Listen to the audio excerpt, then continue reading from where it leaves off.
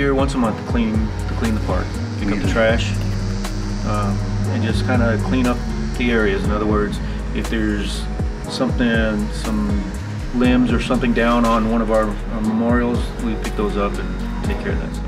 It's a presentation of the city of Deltona and the veterans. Folks, when they come out to look at the memorials, they don't look at trash. They can actually review, look at the memorials, and actually kind of take it in what it's all about.